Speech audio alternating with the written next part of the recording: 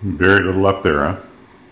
Yeah, so like this is good as far as installing the window goes. There's a gap here, which is something for sure. But like in some of the other windows, the window and the foam had become separate somehow. Right, yeah. That's not up here. But I worry about in here, yeah, from here to here. There's nothing to stop anything there, but yeah, like if like this, the exterior is like close to there, right? Yeah. Just outside there. So there's like at least from this plastic into here. Yeah. Yep. Just then cold can't get in anywhere. Yeah. But yeah, there is a gap here, which I haven't seen a gap like that before. But I'll do that. And then I've been doing like from here to here, kind of before I put this in. Right. And then slide this in, and then do it again. Right. And there's a little spot underneath here you can't see from down there, but there's just a foam didn't puff up right, so it needs a spot. Yeah. Okay. And this build out will have to get tapered. Yep. But One more time. Sorry? One more time and then one left. Yeah, exactly. This is the last two windows. That's a big deal. So this is Roland from East Marsh Acres, and we're looking at finishing up the project, or getting close to, anyways.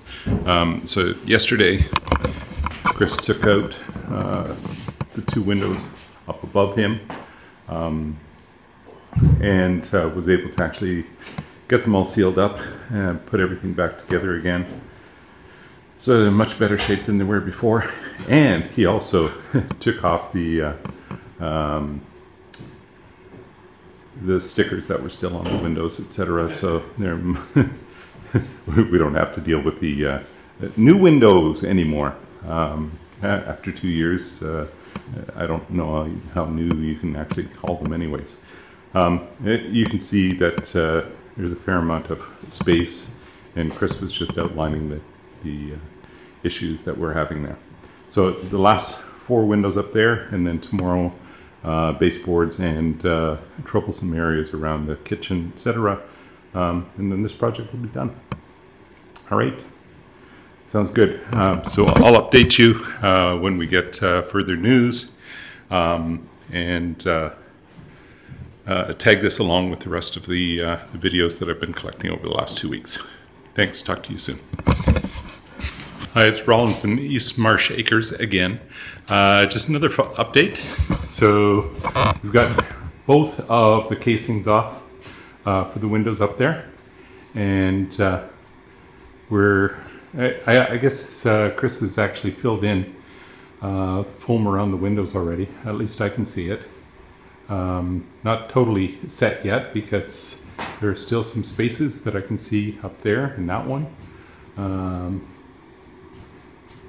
And a few little ones up there. So he still has some work to do, but right now he's working on it's a bit of a disorganized mess in here. We're still working, but he's I think just priming the outside of one of the boxes that will be placed up there. So we're getting there, very quickly coming to an end. He expects to be finished tomorrow, so we'll need to finish off a few baseboards and other places where Some trim needs to be finished, and etc. So we're getting there. Thanks. We'll keep you up to date and talk to you soon. Good morning. It's Ron Benosvain from East Marsh Acres, and this is the last day of renovations. And I just thought that maybe I should actually give a little bit of background as to why we're doing all of these renovations in essentially what is a new house, or is a house that was constructed less than 2 years ago. And the reason is that we ended up having some issues with our general contractor that wasn't he wasn't making timely progress. We ended up having issues with quality, obviously, and there were a number of similar kinds of things. So essentially, when we got to a certain point, i.e. delivery of the garage doors, we ended up saying, thank you very much, get your materials out of here and leave. And as a consequence, we ended up with some issues in terms of quality, particularly in finishes. There's probably some other issues that we need to take care of as well, but we'll address those as we're going along. We know that there are some problems in terms of siding, finish on the siding, and all those kinds of pieces. But today we're actually finishing off with the finishes on the inside of the house. So over the last few days, you've seen us doing the restorations of the casing and the finishes around the doors. So this particular one is in the living room. Today, Chris is actually working on baseboards. So this particular baseboard he's removed because it was not complete in the right way. So we'll be doing things like finishing off the actual little things like caulking in the corner here in this one. He finished off the Celestri windows up here, all 4 of them, yesterday, and you can see that they've been repainted. They're ready to go. He built himself a bit of a platform, and you can see some of the nail holes still that will need to be covered over and painted again. So he's working primarily on baseboards and finishes in the kitchen, etc. So I'll show you some of those. So here again, there was a butt joint in the middle of this particular baseboard. No idea why, but so he's taking the entire baseboard off and we'll be replacing it. Here's another piece that he's going to put a piece of MDF on the top, and then we'll paint it. He'll be building a box around the microwave here, redoing the caulking here that's come loose for whatever reason. Not sure why that's actually occurred. Here we've got a piece of tape that's come loose. I don't know if you can see it here. So he'll be reapplying that. Doing things like, we've got a door that does not close. So finishing that particular piece. There's another baseboard that he's replacing.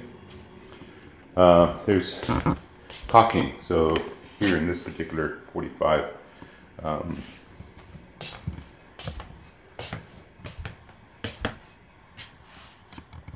none in here, but he'll be doing some replacing of materials here. So this one, that one's probably going to be caulked as well. Replacing this one, which looks pretty ugly, down beside the toilet. Across this area. This door is coming loose, so fixing this piece here as much as possible. And then there's a variety of small little things. So this one This has a joint right in the middle of it. It's not particularly closed, and in the corner it's not completed either. Here's a piece of baseboard that's missing. Here's a piece of baseboard that's missing right on the bottom. And just doing caulking at the bottom of the door here, just to fill everything in. There's some caulking that'll be done outside as well. We'll go around after he's finished, so he'll be finished today, and just let you see all of the bits and pieces that have been worked on. And basically, it's not only aesthetics, but for all of the windows and doors. The problem was that this house is supposed to be close to what are referred to as net zero standards or passive house standards, which means essentially that the amount of energy that's brought in from the outside for heating, for cooking purposes, for lighting, all of those kinds of things is very minimal. And if you take a look at the way that the house is constructed, our heating source is a series of essentially blow dryers in the concrete pad on the first floor. That pad is heated and it's maintained that temperature throughout the winter. So we have those coils creating heat that is making hot air that is blown by little fans around through the concrete itself. And then the rest of that heat is given off on a constant basis to the rest of the house. And so the only heating source that we actually have on all the time is the concrete pad downstairs. And it does a very good job of ensuring that all of the house is maintained around 21 degrees or so. If you take a look at the thermometer that's right there, it says 22 degrees at this point in time internally. And so that's coming from the heat source down in the first floor. That also means that you have to have a very well insulated building, and it has to be airtight from the perspective that you do not want to have cold air in the winter or hot air during the summer coming in from the outside and manipulating the environment in any way, shape, or form. So you want to be able to actually control egress and ingress of air. And so that's one of the reasons why we actually have the heat recovery ventilation system as well. So if you take a look at the wall there, right in the middle of the wall, you'll see that circular piece, and that is to control the air that's coming back from the heat recovery ventilation system down in the first floor, and it is continually circulating the air and maintaining humidity as well.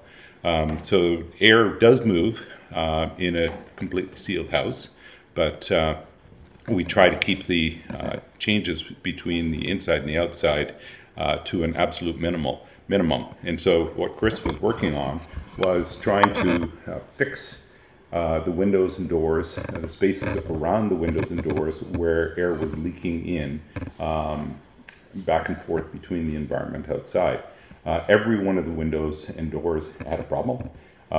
They were not sealed totally. Some were better than others, but we had him in not only to fix the aesthetics, to fix up the, and you can see how nicely the window up there looks now, because it had oversized casing around it earlier, and we've been able to replace it with casing that's exactly the same size as everywhere else in the house now. So it's looking uniform, but it's also airtight. So we're not going to be getting any air movement around any of the windows or doors, except when we want to open them. And that was the main reason for what we're doing. What I will do is at some point in the future, I'll give a rundown as to what are the inputs that we actually have. So in other words, what is the electricity? So the only energy inputs that we have to this house are coming from electricity. So we're a net metered system. So that means that the metering as to how much electricity that we're using is taken care of by the meter that's sitting on the post outside. I'll show it to you in a second. And we're also generating electricity from the solar grid that's above my head here on the roof of the house. And we've got a 13 kilowatt, 13 point something or other, 4 I think, kilowatt hour solar panel array upstairs that we can generate 10 kilowatt hours that we actually sell back to Hydro One, and we get a credit for the amount of energy that we're actually putting back into the system, and that is offsetting much of our costs for the electricity. We want to get as close as we possibly can to net zero, i.e. the cost of the energy coming in, the electricity coming in, will be equaled out by the cost of the power that we're actually generating back to the grid as well. I'll have to do a full analysis of that. What I'm hoping for is a full year of data, so you can see what the costs are for the electricity coming in and what we're actually getting credit for the electricity that we're generating back to the grid. And of course, the less that we actually lose of heat to the outside environment, the better off we're going to be in terms of how much less energy that we'll need to actually consume. So there are discrepancies. I mean, if you take a look at my computer systems downstairs, they generate a fair amount of heat, which is above and beyond the heat that's actually being provided by the pieces underneath. And so there are some variations, etc. But that's where we're heading, and I'd like to do a full year calculation, and it'll be a little while before we get that, because we had some problems last year with the inverter on the solar array, and we had to replace that. So we lost about a month or so while we were waiting for replacement parts. So it'll be probably until July of this year that we'll have a full year of generation, and then we'll see exactly what our costs are versus the amount of credit that we're actually getting. And that'll give us a good estimate of how close we are to paying nothing for electricity. That's where we'd like to get to. And thereby reducing our carbon footprint totally as well. Anyways, that brings us up to date in terms of what we're doing. Again, I'll go around at the end of the day and show you what Chris was able to accomplish and keep you up to date. Thank you. Talk to you soon. It's Roland from East Marsh Acres, and I'm here to just finish up the video recording of the interior work, the trim work that was done over the last 2.5 weeks, and to essentially wrap up that project. So I'm just going to start here, and I've shown you the window before, so all of the trim that we've done around the window. Tricia has yet to paint around here yet for a second time. Oh, you did already? Okay, yesterday? Yeah. While I was not here. The baseboard down here was replaced because there was a, this was one of the places where there was a, it's a shorter length, and yet there was a joint in it. So we've eliminated that, and the top of the baseboard has been caulked as well.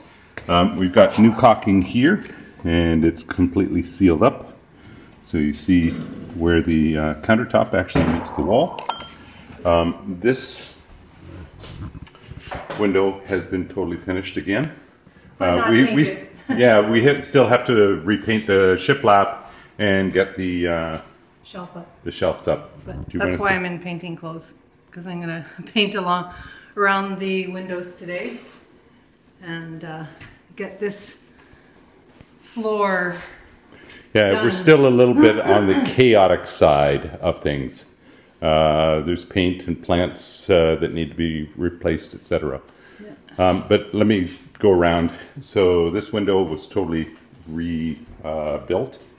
This one was totally rebuilt, and I showed you the build out that we had to put in here because there was a little bit more distance in the actual box itself. This box comes out from the wall, and it's beyond where the shiplap actually is.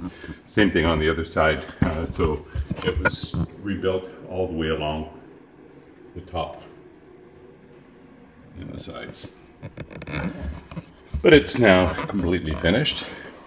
So we got a new piece of baseboard down there as well.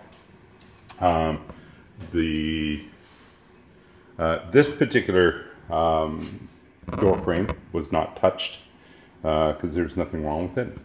The window up there was redone. You can just see it. I'm not going to take the ladder out to go and see that. So we retouched the caulking on all of this. This door was completely finished as well. In fact, this one came out and it's been finished and we're quite happy with it. One small thing that we did notice is that there's a little bit of caulking here that needs to be done yet. Let me see if I can get that. It's about, 3 feet in length or so. But the rest of it looks really, really good. And it works now as it should. Closes and locks.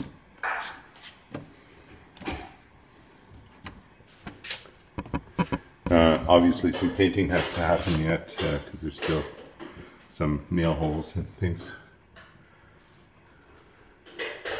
That one needs to be covered yet. The window up there is also complete. It now has a 3.5 inch rather than a 7 or whatever it was before, and the build out of the wall. So now it's all flush and it's much better than it was before. This window as well was rebuilt. And finally, this window was rebuilt as well. The 4 Celestri windows up there were also rebuilt, washed, and we finally got the stickers from the new windows. The stickers were taken off, so that's a good thing to have happen. And let me just go into the guest room. In here we rebuilt a little bit of the baseboards. I don't think there was a lot to do in here, but there's 1 or 2 that need to be replaced. And this entire window was rebuilt as well. So that it was totally packed and new. The casing was placed on it again. So that window wasn't touched. This one was above the toilet, so it was totally rebuilt as well. And the baseboards that were left by the electricians, not in complete fashion, were also finished down here. And this door frame, casing around the door frame, pocket door, was also epoxied, so now it's it was open here before, and now it's totally sealed in, and that baseboard is joined to it. This piece of baseboard here was also replaced and totally caulked, so top and the bottom. So I don't think that we'll have any more issues with it. This baseboard was caulked as well. And I don't think there's anything else here that needed to be redone. And then finally in our bedroom, so this piece of baseboard was completely replaced, because again it had a joint in it and it's a relatively shorter run, so we could actually have a complete piece. That piece of baseboard was replaced, and there's this piece to the, so from the window itself. Trisha's slippers out of here. From the window to the wall was replaced as well, because there's a joint there as well, a small little one. And the entire window was totally rebuilt as well. So it's complete now, and it too works where it didn't before. So now we can actually seal and have a tight seal, so that we don't end up with the winter air coming in to the bedroom. All right, very briefly go downstairs just to finish off all of the work that was done.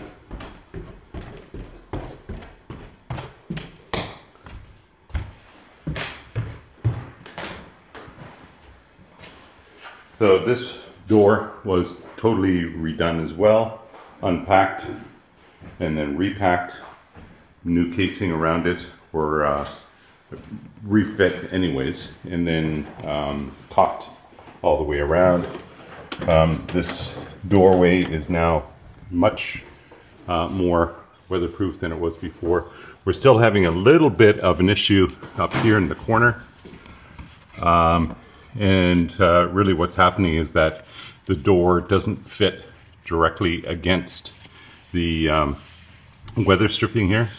So I don't know if I can put a little bit of weather stripping here at the top of the door and just get it to fit tightly. See, it rocks a little bit just at the top, nowhere else. So I don't know if that means that the door was bent or that the frame was bent a little bit, something along those lines. This window was rebuilt as well, and you can see that on previous parts of the clip. No baseboards down here.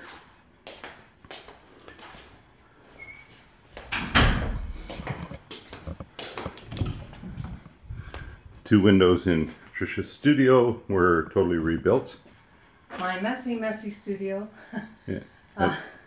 I just had an art show put up and everything in town for First Friday Peterborough. So yes, it's a mess as I was organizing and trying to get things together. So excuse it. And this window was totally rebuilt as well. You can see the caulking up in the corner. Plants have been replaced back to where they were before.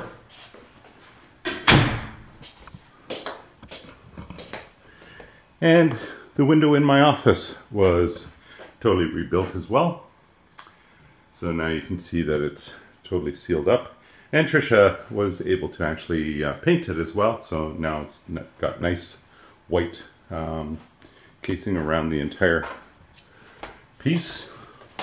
And finally, so there was some baseboard work that was done here. Oh, I was going to say, did you put the baseboard in the Yep. dryer? So let me, you want to just hold on to this a second? Just pull it out a second. Take a look. The baseboard down here, much neater, so that we have it complete up until the dryer vent. The dryer vent, I don't know if I've ever talked about the dryer vent, but the way that this works is that we can detach the dryer vent and put that board that you're seeing there over top of the outside. It's attached to, I made a styrofoam plug to actually fit into the dryer vent itself, so that we will minimize the amount of air leakage that we're getting through the dryer vent. On the outside, we have a flap that opens when the air pressure goes out. But this way, whenever we need to use the dryer, all we do is pull out the actual plug itself, and then we have a flexible hose attached to a plug that has a magnet on it. And when we bring the magnet closer to the vent itself, I don't know if you can see it, it's already rising. And it will attach directly, so it makes a connection. And then we can use the dryer. And when we're finished with the dryer, just pull the dryer apart, back a little bit. I need to put it on caster or roller or something. And we put the plug back into the hole and cover it up. The way that works. This window, again, was completely rebuilt. Needs painting. And this door was probably one of the more problematic doors that we had, and we totally rebuilt it as well. And it'll need some painting, but it's totally sealed up and insulated now, and it no longer causes problems by binding along here, which the old one was actually doing. So we're really happy with the work that Chris did. This is work that should have been done in the first instance of the house itself, but our general contractor was not particularly good at finishing details, and consequently we didn't end up with the kind of finish that we really need. One of the issues that we have in this house, and I mean to actually do a full scale treatment of the kind of house that we're building here, which is can be described as being near net zero. So what we're trying to do there, as I described earlier, is to ensure that energy inputs equal to the amount of energy that we're actually using, so that we are going to be paying very little, if not zero, for the amount of electricity that we're actually bringing in. There are no other inputs in terms of energy products that we're bringing into this particular house. No petroleum products, no gas products, none of that. So we're running specifically solely on electricity here. The water heater is electrical. The heat under the floor is electrical. The pump to the well is electrical. The ventilation system, it runs off of electricity, etc., etc. Everything runs off of electricity. So eventually we'll get to the point where we actually can swap out the net metering, so that our connection to the grid, and replace it with battery backup, and then run specifically off of the solar array in the upstairs. To get there, to get to net zero, means that you have to have a very airtight house. So all of the windows and doors need to be airtight, and that was what was missing. And so we undertook the work that Chris did to finish off as much as we possibly can the airtightness of the house itself. I still need to do a test of where we're actually losing heat, and I think there are a couple of places that need to be addressed yet, one of them being the vent, the range hood above the stove. But other than that, I think we're pretty close to being as airtight as we can get. The therefore we should also be very close to passive standards. I'll define all of that when I actually create a more full-scale treatment for all of these things. In the meantime, I think that it wraps this particular set of videos up. A little bit longer than what we normally do, but gives you a good overview, I think, of the kind of work that we had Chris do over the last 2.5 weeks. And we'll be starting on the spring-summer season very, very shortly, because we have chickens, so some replacement chickens, egg layers, coming in, I think, this next week, and we'll need to get them on their growth pattern. We'll bring them inside for a little while for heating purposes, etc., to keep them warm, and then we'll start introducing them outside. We have meat chickens that we're going to be bringing in for this year, and we need to build a Sokovich type tractor for them, so that we can bring the meat chickens around from place to place on a daily basis. So moving them from one place to the next place.